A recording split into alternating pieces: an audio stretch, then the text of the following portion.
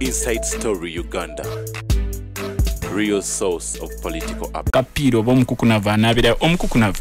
Njagala bantu bali pressurize.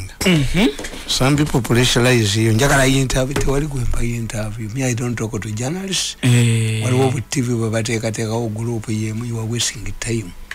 I don't bakwagalako interview. Kati bakuulidde nga twogera wano. Bagala obawe.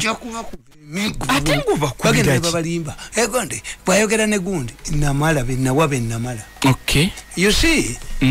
Abo balwasa bano bamutabani wange bayina obwongo bubakwata. Bongo ki? Media maniacs. Nga baagala nnyo okulabikira zaadi kumpewe z'ebyempuliziganya. Kakati bw'otaba mu mawulire olwala kyobola abamawulire bababba ssente libateekawo ne pulogulamu eza gospel. Yes. Tibwotaba olwala obulwadde obwo nga bwe nabagaa tulina obulwadde mu political science. Shadow over the throne syndrome. Tunuulyanga president ataliiwo. Weerabanga egwe president. Kati nga lwaba ogwe yabulwala. Kati waliwo ate behind the throne syndrome. Muga nti amwe king maker. Nti yali abuyina. Nti yenze nteekawo abakulembeze. Bw'oba tulabiseeko abamawulire bakulowozesa zimala kuggwako. Ettooke bwe liggwako. Nga batema abalebesi ne bakwata bano simanyi likiganga. What do they have? Do they have factory? Somebody yangamba. Waliwo omuvuka bamuyita Medi. Awaba umanyi gundi badi black nti awaba ena ali mu sente nyingi. Somebody came to me. Eri omuvuka bamuyita nemuga Medi. Medi agibira bena ali mu sente. Ayina factory ayinaki. Nze njogera n'abasudiro, njogera n'aba gundi, njogera n'abano bawavu muno jengula benzi njogera nabaki. Era segundi sudiro namulaba. Manye nakuzina musiki. Sudiri yali yesa kogondo gogo. Omuntu gwe yali naye. That young man is very intelligent. He saved my bank.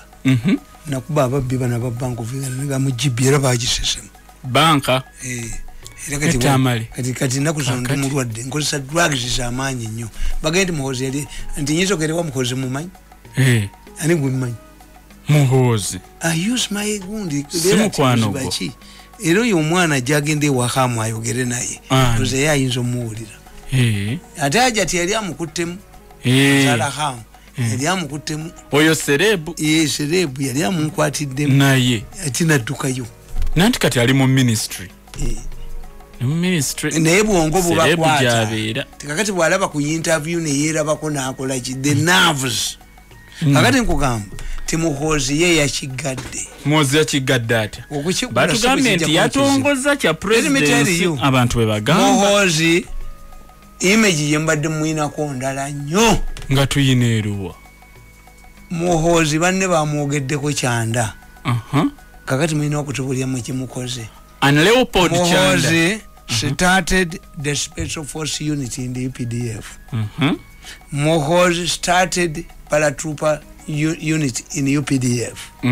The last paratrooper unit operated in 1978. MUHOOZI created the tanker unit in UPDF and is an expert no training a tanker no kuzivuga. Ni MUHOOZI. Yes, is a paratrooper. Bamwogeredde banne. Ate alwanira ku front line. Ani. Tatuma. Now, kakati twagala nono omusobozi omuyitirivu atubuulire tinange bwe nalabanga amataka gudde bay nemba yamba bwe nalabanga amaliba gagudde bay nabayamba bwe nalabanga ebyennyanja empuuta eri mu sente noni nemba yamba ekintu kyali nnyo ebbango baaliwanise ebbango baaliwanisa kanamwe mutubuulire. Birthday party yabadde yaki kigenderwa ki ekyabadde mabega wa birthday. Kwabadde kufiirwa naawe kole kati twagala nono ono abadde atwereegamu ennyo naye atubuulire. Tibannanga amata okuva lenakwata amata nenkwata ennyama muto wange n'atabaala ennyanja n'akuba amaato g'abantu n'atwala ennuuni. Efujjo lyonna lyenkoze mu economy nange bannange mbakoledde kino kuba nze mulaba nga ekigenderwa kya birthday kyavudde. Agamba ye reforma. Ekigenderwa kya birthday atubuulire ti amaanyi g'alina mu economy. Yagaa nti I hear Baganda that Kampala is ours. Do they go through Kampala or is theirs? Twagala gye zabika emipiira atubulira amata mwalonchinze wa presidency lwaki mugamba bajeza abike mwalonchinze wa presidency mwalonchinze wa atubulira byakola mata yayina monopoly atubulira byakola mu nyama yayina monopoly atubulira muganda we yalumba ennyanja n'atabaza amaato g'abantu n'abakuba n'atwala ennuni sente mekazi va mu nnuni waliwo statement ya president abantu gye banalizinga ku birthday nti yagenze mbadde abalyake mbakwatisa emikono girigo naye muhozi tajja baleka bano era bamutya anti is a victim nze mpagira muhozi lwakyamanyi is a victim of malice etya ani naye bamukubye ne bamulaga ng'omutamiivu ne bamulaga nga talina magezi ne bateeka twisi kaana singa akwata ku ntwe eyo eyo entwe ejja mutta ogiwulidde byeyogedde kaakati nze mbagamba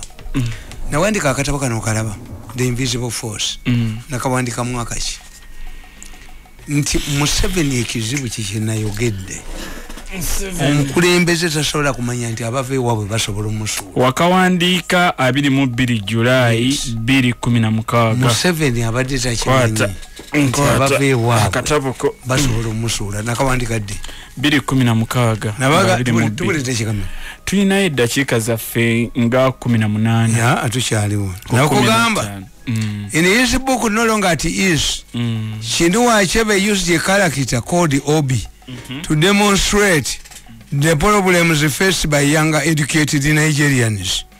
Obi Yajulu, the mind is at last at rest, was named so because his father had produced girls before he got a boy.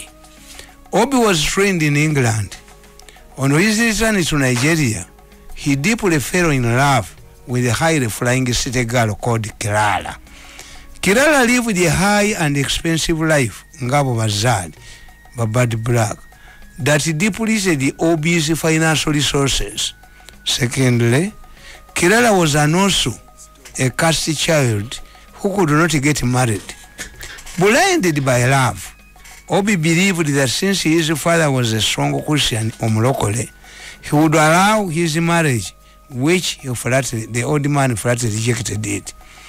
The old man pointed out that although he was a strong Christian Omulokole, this did not mean disregarding a culture. I quote him, "We are Christians, but we can't marry our daughters," the old man pointed out, Obi's father.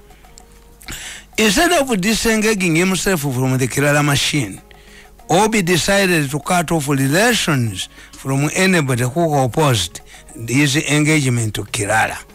Nga Museveni bwakova buli muntu yenna omuko kasako ejimbamu paka luyejimba munzi emandwa emukubye muwanisa obugulu ate batampa sente bwatampa sente nga ndeta yobunuka obulala nje kuleta obunuka obulala paka nga akanyuze sente solution yange kanyuga sente ngende wafe mbapire naye sijja kukolera bwerere emyaka 21. He was eventually arrested for taking a bribe. Even his mother, when his mother died, Obi did not attend her burial. Obi's case is not an isolated matter. Many people fail to take decisions about matters that ruin their lives, including political power and business. When Muzei wayingiriramu, a prominent businessman hired a consultant to reorganize his company, which was facing financial problems. The consultant found out that the businessman was overspending on luxuries instead of reinvesting the profits into the company. Mafia ya waneba binesuma masanyalazi kati badde suma mwanyi bwe tubakubichi wanu kanaduka ate wanu kamina kalombera mu family yamwe otafa ku mwanyi nze nabaweereza message no mugaga gwe naweereza message muga nti yo deal mujimpe nze nje batundire kubanga kyetagisa goba mu mukazi nasoka nava mu dwaliro lya mulema nimuteka wakakiiko nimulanga company ate nimuyisamu ngali mu company endala faba inobu chiwanuka nejajawe yaliwo express naye bamusalanga mbuzi kwata kumwanyi olabe otandika okujere yenna nyini nsi gwokolera yasidise bote banyega nehelikopta ekiwanuka alikenda okutegeera nga yasigaddewo mu malye bali kuba mbe emigeji mutira wano kwata kumwanyi. Why couldn't this man, the businessman, had just his luxurious life. The answer was that, like a Obi, he could not disengage from the Kerala machine that had become part and parcel of his life. Banaba fellowship wababagola bamuseveni abagoba. Abakola ki? Ensanja bavubo gwe ensundo ojikwatako. Ojireka neyengera. Ojireka neyengera. Bweberi mu musiwa. N'akasekero soka n'okaleka. Waloza ababbi Museveni tabamanyi. Nti yabadde agenda eri Antonde okutongoza Gonde investment park amasanyaze ne baga wiring ekiro bagabba kiro ne baga wires aluminium ne bazikuza omuyindi akola amadisa ga aluminium bugenda okera ku machanga nga techa gudwawo nga waya bazitutte police yali ana muyindi omuyindi oyo akola ebya aluminium nemba kwatanga boogera mbanyweza olunyweza wano tewali gwesinyweza. This attitude is common in politics. This is one reason why governments lose power or are defeated in elections. Losing power, losing power means that the government embarked on a self-destruction mission. Our government has embarked on a self-destruction mission. Kasitokwata kumwanyi nga buli omwaji yuno oba oluba lugendo lwa wasajja. Kasitokwata kumwanyi wano baba vubibo oduke mukanda wakubama toka abantu aduke n'empuuta mubbe ebikajjo by'abasoga mugende mwamulu mubbe yettaka ebyo abantu babifaako naye mwanyi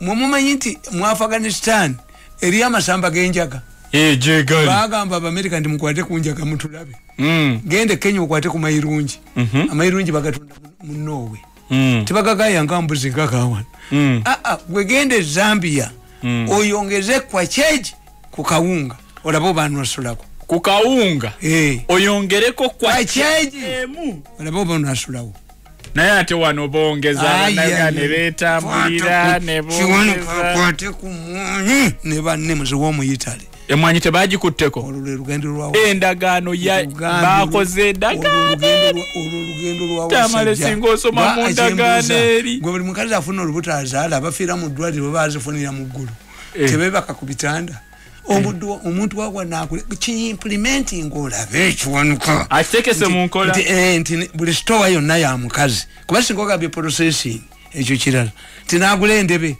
n'endebe erebe n'akataasa nti bya mukazi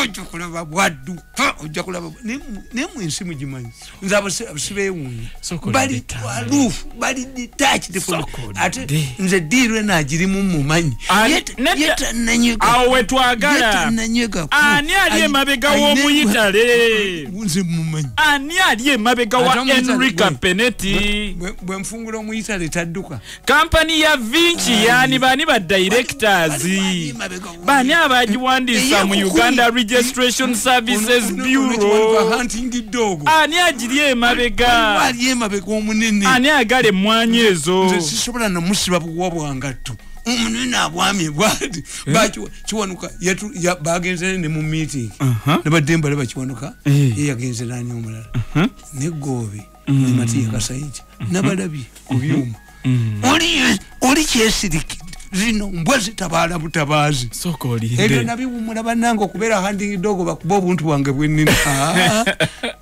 ninyende empiya nze saagala mulimu tugende mu maaso nkugamba niyo kimanyi tubuze eddakiika 3 tuve this attitude is common in politics. This is one reason why governments lose power or are defeated in elections. Losing power means that the government embarked on a self-destruction mission and ngokwata kumwanyi. It does in this case when the government embarks on a self-destruction mission. It makes mistakes that are avoidable. A defeat means that the voters wanted the change. It does not depend on the performance of the government. Therefore, in many cases, leaders operate like Obi. They find themselves at a point of no return. Interestingly, like Obi, who spent all of his income on Kerala while he abandoned his poor and old parents, political leaders are forced to commit mistakes and fail to consolidate themselves. They decide to give, to pamper those who undermine them bane mukapiri kataina sente muyambe entopa those who help them bana abalia baba teba kusasira ze yafuna akuba Bobi Wine bani aberuweto abakunganya mugo tebaziliangako. They appease a group that looks to be very important to them.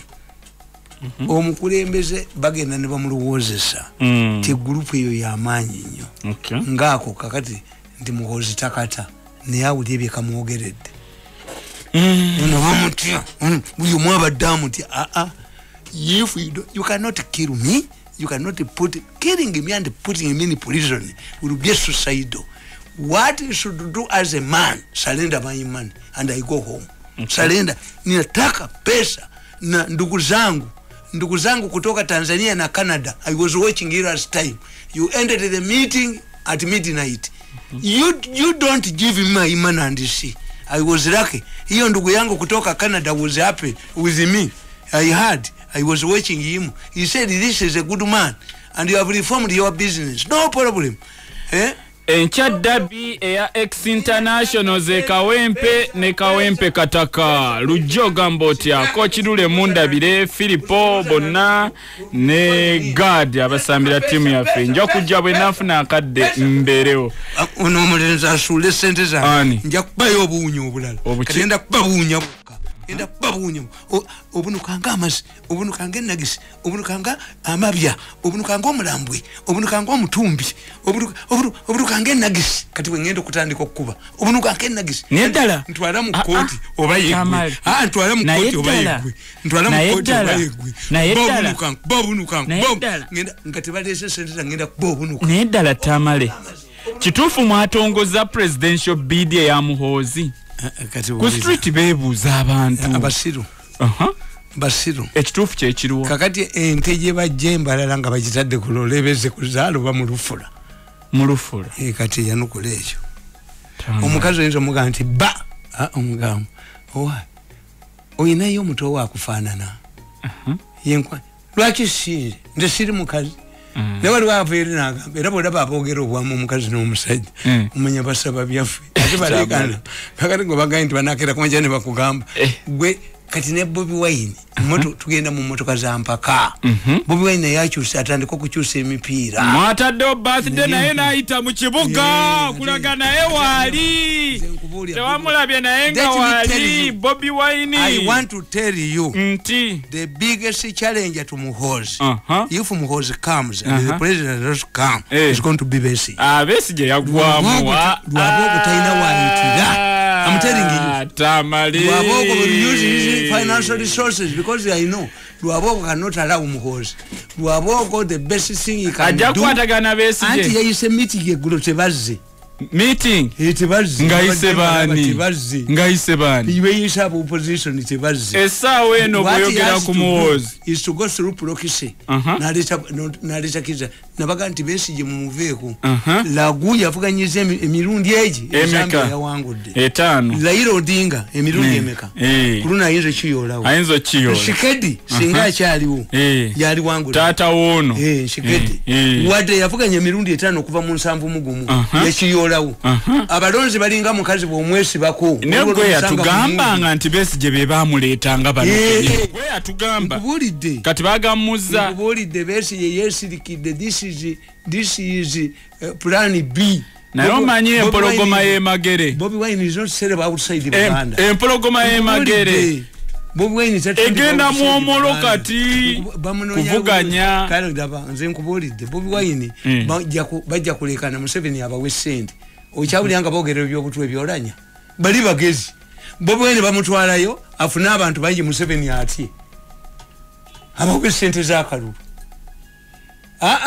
Bobi Wine bamukubira mu Arua ng'anoonya kalukani musajja bamuyitaani yali owa paaka Kasiano Eziati Wadre omulabye ku bintu byoyo bimeka ono bamweyambisa kunyenya muyembe naye Bobi Wine ajagenda regions bbiri yaziwangula Busoga ne Buganda azina kana akalulu akaddako ka regions buli omu ayina weerwa yo Buganda yavaamu Besigye wa West Muhoozi West yes bagenda kutitamiringa ko omuntu omu bakagabani nkugambye tebayagenda kagabana Bobi Wine ayina Buganda ne Busoga abo Western bayina leadership plus the Itesos politics is numbers mu Buganda mwavaamu Iteso kubanga babalazeko experiment anti babalazeko experiment ndi government nanti tubala regions tulabe anti government mulimu kati ate north anti north nti bali bayina ba leaders mu bamutayina namboze yasala kusirikana seguno bobo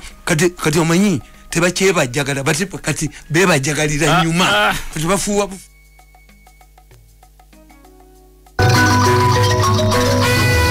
Tamale yes tombulideko ku Putin olutalo lwamvuye mpaye dakika 2 za Putin mve wano ate kamba bole Putin yagambye agenda okukasuka nuclear tachayina bazikuwata nazo bakola nuclear batteries nga zitegeza buli muntu yenazi Putin omumanyi let me tell you Putin yawedde kakati what is challenging Africa church challenging if you see this Ukrainian leader asking to talk to Africa African leaders Africans the yardstick of getting Europe and American aid is going to be on which side you belong yes okufuna Bush yagamba you are either with us or you are with them Bush nagamba this is a coalition of the willing nabasene go bafirayo mu lutalo mwabali newto kuno baba banze if we want to get we see once you see the Ukrainian man demanding to meet African leaders Zelensky. You must understand in the future America and European aid is going to be given on which side you support kubaba tebayinza kuvaayo kakati ondo is appealing bamukozesanga barometer mwabali nito munonyeje munajja sente I did international relations musajja wamulabye nchimanyi oli mukugumu musajja wa secretary general namga tugende mu kibuga kino wano tegere twakinunudde olebene damage abalasa je bakoze yamugaye tugende oyo musajja si muntu oyo Zelensky yes batugamba alimu n'omusayi gwa Israel I'm telling you Russia is going to collapse the Russian Federation now Putin bajja mutta Putin era kyovulaba nti assa abantu abagagga bonna abali mu Europe this is a man who fears that one day would be taken to Hague ngabo olaba Gaddafi Gaddafi yakwata omusajja gwe bafunana okuteka bomu namuteka under house arrest by the time he surrendered him he was useless nga information yonna gyayogera ya past wonna Gaddafi yabajjayo dda this is exactly what this man is saying ngabo embagamba wano ti uruse elimination murders temwalabye ono omusajja omukazi wa DPP atayina magezi yagambye Museveni mbu tetuyina extradition treaty why don't you charge this man in absentia charging in absentia kampuro bamuchazinze okutta gundi in absentia okutta Sankara what efforts did you take by Rato waliwo as a gundi ekibati akiri kimu nti the evidence is glaring Kagezi bamutayagana milioni 6 nanonya Museveni amuwe security namubula I saved Bagemeire naye Bagemeire bali bamumye security esejja nirigenda lirimugamba mubuuzi lisimulabangako mpa milioni 3 buli mwezi bagenda kutta bamujjako security kakati the issue of Kagame of Kagezi by the time this woman was assassinated her vehicle was in front of Akulo's vehicle how did the security of Akulo react it? Did they fire back? What normally the soldier would do? Did they fire back? Why were they sure that the attackers of the assailants of Kagezi were only interested in Kagezi? Tamale Kabushenga immediately publishing his newspaper launching a fund to help Kagezi's children. Was Kabushenga a boyfriend of Kagezi? Had you taken Kagezi's children to South Africa to divert?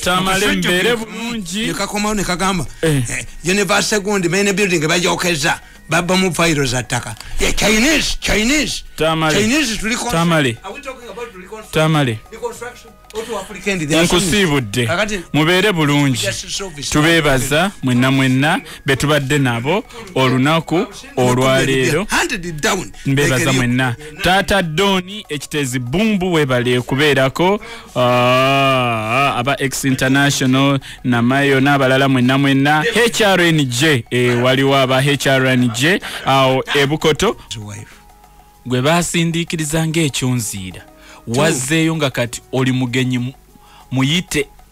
Yes.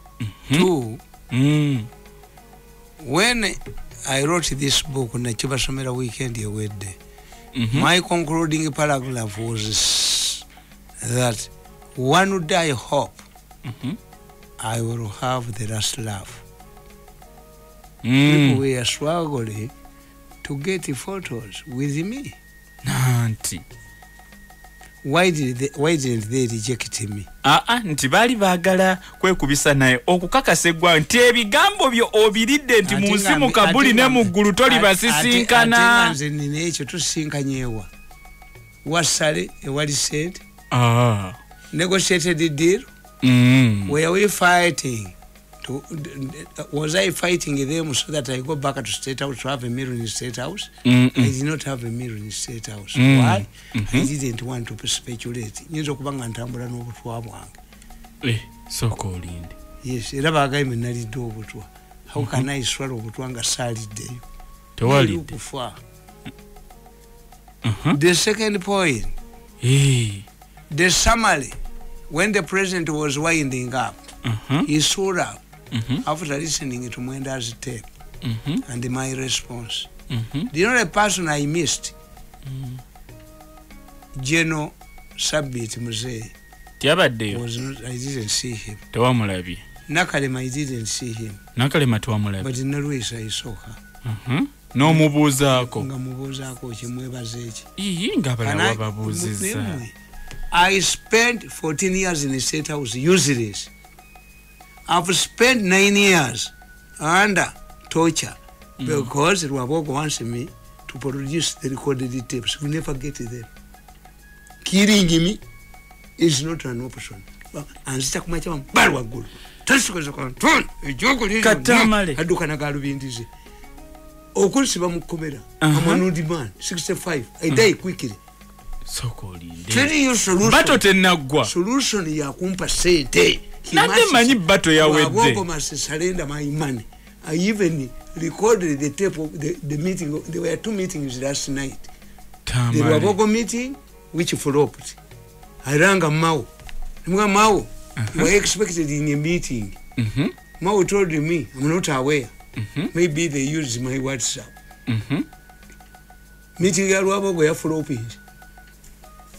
Endala yamaze sawa mukaaga. Sawa mukaaga? Meeting endala. Ninataka pesa peke yake. Pesa, you will throw the money away. Tewachi bagambye ngo basisinkanye ekyo. Gamba zaki, gamba inako ebyo. Nsasira muhoozi. Ate ngo musasira kochi. Muhoozi we musasira wali wewe. Wawo osasirira muhoozi. Nabaga nti omukulembeze alwawo okumanya nti abeewaabwe basobola omukola ekibi. Omukulembeze alwawo okumanya nti abeewaabwe basobola omukola ekibi. Kikyogezaako okujjayo. Waliwo katekero wa Israeli. I don't remember his name. Balowezo abali ku downloading bamunoonyi. Baamubuulira aba intelligence. Omwana ono agenda kutta. Yamwegezamu emirundi egi. 3. Omwana muto. Ogwasembayo yamutta ogwokuli. Yali mwana we. Naye bwe baamugambanga nga omuyudaaya tatta muyudaaya munne. Omwana oli jjajjaawe ye yanunula ebitundu bye banegotiatinga ne babiddiza Abapalestine. Yabinunula. Yes. Kati omwana nekimuluma. Yamukuba essasi. Naye nga bamubuulira. Museveni tasobola kutegeera ne muhoozi tasobola kutegeera nti akasajja akamwogerako ebyo. Ate atuula nakalabye ku TV. I'm now in charge of Muhoozi's campaign. Gwe amwogerako bino. Soko linde. Ako. Akamwogerako ebyo. Ate byogambye nti si bituufu. Ogambye by'e Kenya. Anti bo bayina, ebyuma babiyina. Oba byawano, oba si byawano be babimanyi. Project ya mwenga tetegerekeka.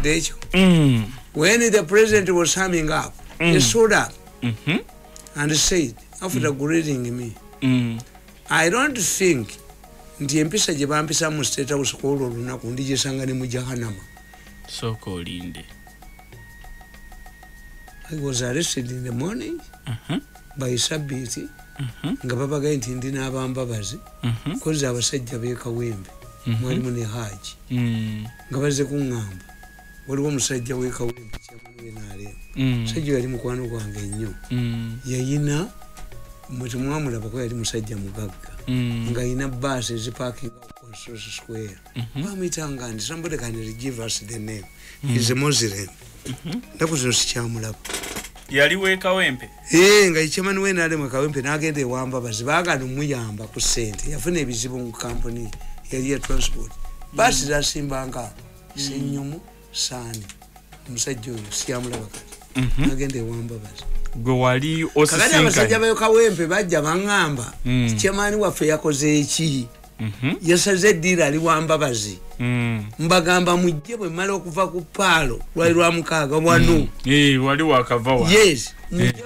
ku National Theatre kuba kyekyangu okulagirira Sabiti yanjolerawo ku makya eholodde yaŋŋana n'okugende wange okulya emmere ate singa tebasindika Sabiti naali basse kubanga nali maze emyezi ebiri nga ofiisi ngivuddemu besasi mutwe nali nja kutta nali ntambula nayo singa teyali Sabiti baali bafu singa Museveni yatuma omuntu omulala nali nyamukuba esasi mutwe ne Sabiti ye wamutya oyo mukwano gwange tano nali nja Museveni baali babude nti akasajja kamukubye esasi mutwe nakole kavaawo nze obwongo bwange saagala kuntawaanya Sabiti nga tatuyoola namuganga ngende kanyambale nedda Museveni namulaba essaawa 6 ezekiro bamujuziza nze era saalyayo mmere exactly nga bwe kyabadde kati kyeki kyennyini ekinigeria kyakomyewo ekinigeria kikaaliwo dini Museveni saying obukolwa mbuyita mutya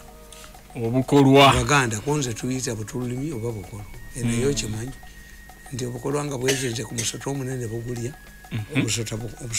obukolwa bukulidde naseka abasesa debukolwa is a huge snake that Museveni believed that had been swallowed by the Bukolwa. He emerged in the State House on his invitation. And the Bukolwa were there. A president nga asembayo yakugamba nti nno obukolwa bukulidde a big snake that has been swallowed by the Bukolwa. Naye ate wazzeeyo mu State House nga president yakuyise ate nga sifudde mu mbuto za Bukolwa ate nga Bukolwa gye buli engo bukolwa bukyaliyo naye nga tofubutuse mu lubuto lwabwo obwakulya ne weekubisa nabwo ekifaananyi nga bo tebumanyi kakati nze kumwembi ani yabadde atrikinga munne musajja mulogo bwankutte mu ngalo oli musajja mulogo bwakutte mu ngalo nga mbusonyi waki sooka olinde ttano who have killed my political career you think it is simple do I want money twakulayo ng'osimayiringa ne tugamba essanyu ly'olina I did diplomacy kyoka wasese kungulu nga munda toseka. Do you believe that this president, the delegation of the Ukrainian delegation, when they meet the Russians for peace talks, they are happy because Russia Putin has raised their country to medieval ages. Tebasobola kuba basanyu. They exchange obscenities. They exchange blows. Nze nabategeera bo tebategeera kyenfunyemu nti president yandaba naye ng'omusota gukomyewo nga yaguyise obukolwa bwe buli nga tebwagusesema. They vomit me, which means I wasn't swallowed. Tegeeza gwe yawangudde. And for 9 years I have not gone to State House. Wazzeeyo ku luno anti bagana navuma fasidi nzireyo mukube bebampise bebaakuyise ate erinnya lyange appeared twice litya basooka tugamba to avoid flukas nti eristi y'amannya yiyo weeri n'entebe gwogenda okutuula. I found my name twice. I rang my son. Maybe there is a city for you. Really empty. Me ayina entebe wayina okutuula. And my table was adjacent to Mwenda's. Bali bagenda okulya mwenda nangamba bujja ntugenda tulye emmere ne mutulya nakonako jantu genda tulye emmere ne mutulya bwite eri okutata idiot ngendo balabanga muyimiridde mwekubisa akafananye bakutte ne kumatuwa neno kyabaenganyo midde ekifananyi kali kabadi nalinja kala bankubira esimu mukwano gwe yatugamba ku nsimu kabuli ne muggulu tali abiridde nti abiridde ate gundi ani ate tumwebaze amala mukuba katambi wanu ngavuma muhozo mumala yatula ye yasoko okutuuka ku mukono muba minister ye yasookawo natula naye ka ngali isolated ayagala mulabe anti boba omwavu nogenda kulumbera omugaggo bamukazi we yavuddemu olubuto oyina okwasa enkuba kulabe tuli ku lutabaalo lwa State House nga Tamale azeeyo omuliriza lwe tuliko tuli ku kunyumya mbozi biki ebyafudde mu State House nga nze nina ebyo nze ni mu kunyumirwa mbozi gwe nyumya omusajja ayina ebyo abumanyi ate ninayo obunuka obutambi obulala unless lwabogoserawe mayimane Museveni yamwasente zange naziremera naye gyezisuula kuba talina option endala the option of suffocating me economically tuteese tetujja kuteesa ne tepu tebalizikwatako Kalugire yagaa ndimbwa ani agamba nti olimbwa naawe otemuwa sente ezize nazitwala nagaga ezange ne baziremera you'll vomit that money you'll vomit I was going to shoot somebody came to me bagenda kuwa minister do I want to be a minister do I want to be a minister chichi oyagala after castrating the man then allow him to marry for what do I become a minister in old age ngati mwapo mpanga ndi muvubuka ndabali nyo pesa simutirewo last week wabadde mu mudu yasanyu ate kati okomyewo onyize anti nze nabukulira Tamale ebintu byo binnemyo tegeera these things are not easy as you people think gwazanye this is not a question of money wazanyidde n'eki Nigeria mu State House 24 years emyaka 14 bangobanga mubbi wankoko bakufuumuula emyaka 9 bagobayo mukaji maza ayagala ko tulwana kunteka mu kumfula lugosi sente zange zonna naziremera do you know nakuto obutabo bwange obubadde waka bwonna obwenaalemu n'obukola ki nemutwala ku secretariat ate nga bukimanyi nsanga y'omuvubuka omusiru nangamba genda nalwesa bukuwemu sente Tamale oba buwe ekibiina nemugamba nti ndi namba mmeka mu kibiina kyamu tell me my card number ndi namba mmeka peruse through the numbers nemugamba neddombo yabaddewo mugamba dombo nasembayo kulaba emyaka 2 egiyise ng'olwanyisa mbaga ya muhoozi nalaba ddombo ngali kalisize waffe ne bamutubulira ne kuteesa ti omukubagaba yeebyamu olubuto oluzimbi luliyeno abakuba nze nalwanira embaga ya muhoozi nga wini byanyima asensalinga kuteesemu how can a minister a censored minister dota wafumbirwa ata nintula ne kuteesa ne mugagwe kankubuli ngenda bakubiramba malevu era ddombo namujjukiriza ndi sajja mu office ye kalisizo nakugamba ki nakugamba ebintu byoyingiddemu ebyembaka naye olubuto luli eno naye nabagambye kati obutabo mwakomyewa nate nyumiza ate nozijako nontwala eno newetoloola nabagambye abenaali mu secretariat nemagamba engamba oyo omuvuka yabadde muwanvu bwati era nemugambye nti ofaanana Moses byaluhanga kataddeko gale nemugamba nti gwe kyoseko kimanyi omukazi okukanyugira empeta y'embaga oga nti obufumbo bwongera kunywera kati ntandise na butabo n'emmotoka nja gikomyawo n'abaserikale bamu if I don't get the money ninataka pesa Tamale yes inataka pesa peke yake obutabo wabutaddeyo for free bebamanyi naye namugambye nti kati ntandise oli mukuzaayo tangikomezaawo n'ekikoyi kijja Tamale bwe baba ngaffe abava mu tribe ezente omukazi akuddiza n'ente ezo zewamugula notegeerera ddala nti kati obufumbo bufu kakati okuva mu State House nandigambye waliddeyo biki ebyayongeddeho okutabula naye wangambye tolina kye waliddeyo I wanted just to prove katonda yakimpadde nakugamba nti navuga akasajja akakadde ku ggaali ne kabula wavuga akasajja akakadde ku ggaali nga ni mwana muto stori zo zintabula navuga akasajja akakadde ku ggaali nakasanga wakajjawa nga tugenda Ndagwe waliyo ekyanamira twagulangayo kasooli Ndagwe bali makasooli oba kati kiri mu Lwengo oba luddawa kiringa mayiro 30 okuva e Kalisizo kakati nze muvaka akakadde nga munyumya mugenda munyumya bwokavuga akola magendo ekyotera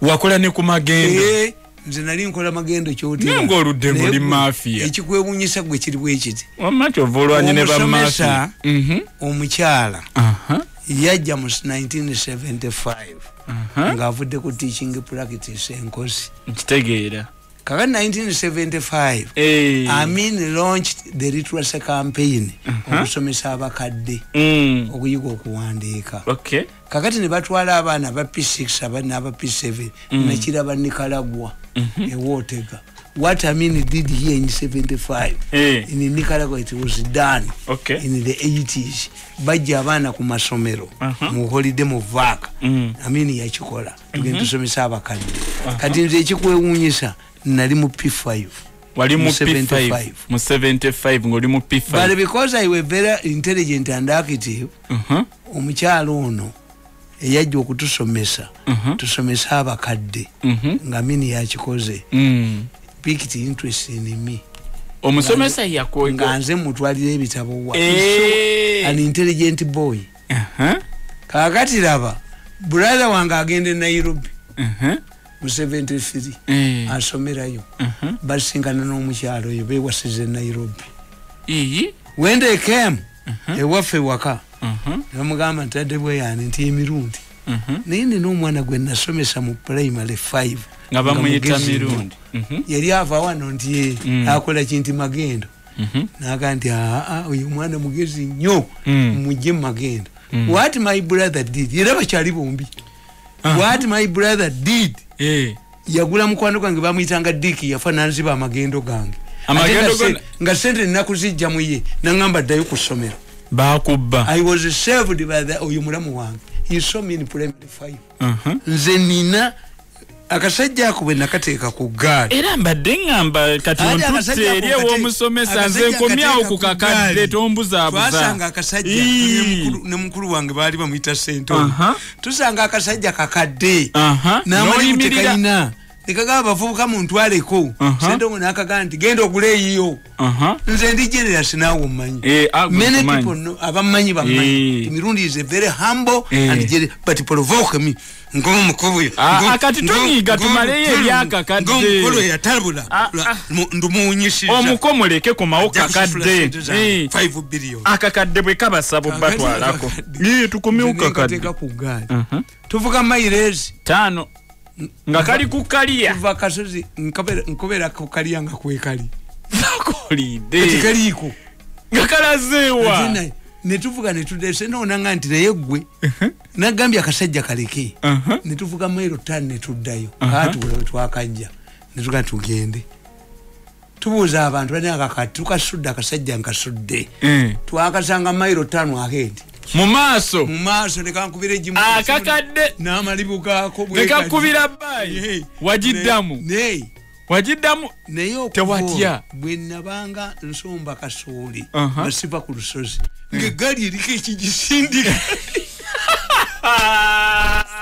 kati okuva olwo wafunamu amaanyi ag'enjawulo when I meet you today bw'osinkana omuntu after some time tusisinkana bwewayitawo ebbanga muddamu ne musinkana nabagamba nti mu 1984 nasingana Salimu Sale namusaale somero enkuba essomero bali bambudde nga bajasi bo bute batunda amabaati agenda okuntunuulira ng'enkuba etonnya n'agamba Kayihula give this system man this boy a jacket a military jacket and a cup of coffee Kayihula nandiitira amata n'ekikopo nandiitira aiso Kayihula again nga president amulagidde to list my mother Kayihula bwaddamu n'omulaba kikomyawo kiri nti bwolaba omuntu oddamu n'omulaba nti this sister in law of mine eyansomesa mu P5